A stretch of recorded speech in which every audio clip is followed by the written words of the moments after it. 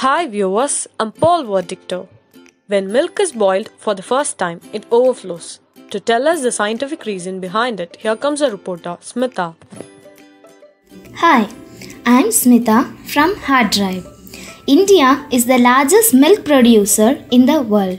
New Zealand, Germany and Netherlands are the largest exporters of milk. And throughout the world, more than 6 billion people consume milk and milk products. Milk is a nutrient-rich liquid.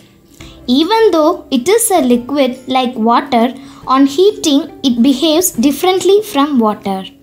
Boiling milk overflows whereas boiling water never overflows. Let's see the science behind why milk overflows. Milk contains 87% of water with other constituents like proteins, fat and lactose. When milk is boiled, the water in it gets evaporated and forms vapor, while the proteins, fat and lactose in milk forms a creamy layer. The light density of the creamy layer makes it to get formed at the top, and this layer blocks the rising water vapor from escaping.